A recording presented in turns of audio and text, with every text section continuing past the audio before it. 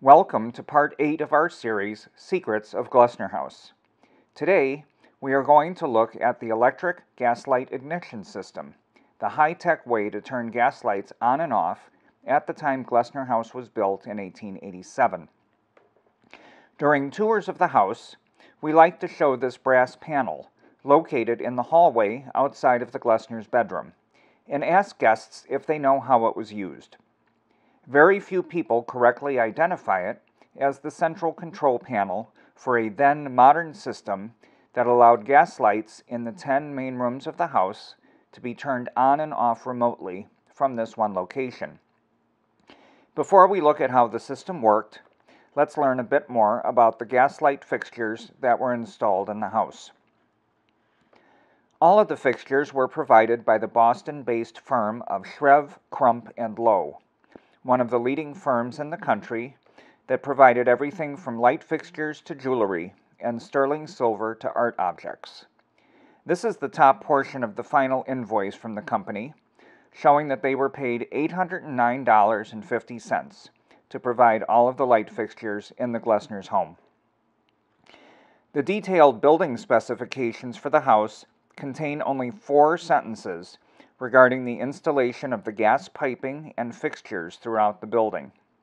Most notable, the specifications indicate that there were 2 separate gas meters, as the house and coach house were piped separately.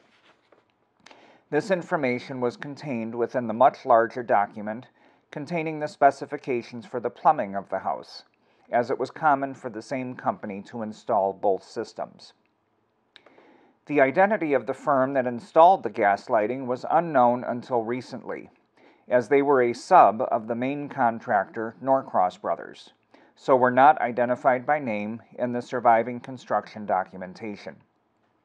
During work on Fanny's bedroom in 2019, the small fragment of a tag, shown at left, was found between the floor joists.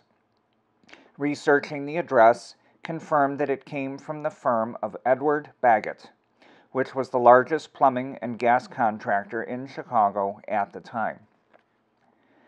The technology behind an electric ignition system to power gas lights was first developed in the late 1850s, one of the first systems being installed to illuminate the rotunda of the U.S. Capitol.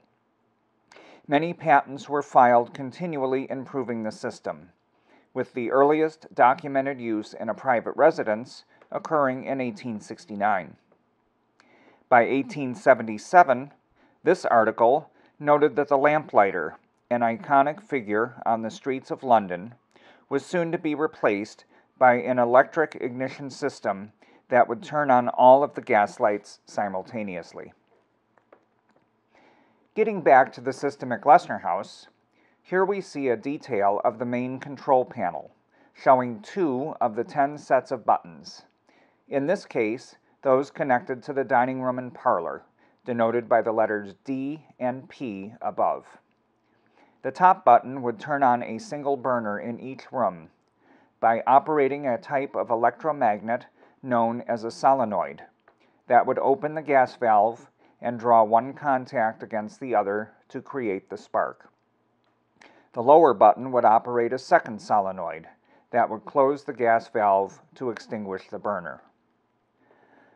The electricity came from a wet cell battery, a common type of which is shown here.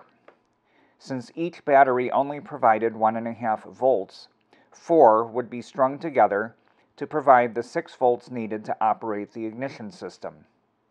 Thin, low-voltage wires were run from the control panel through the walls to the gas fixture in each room.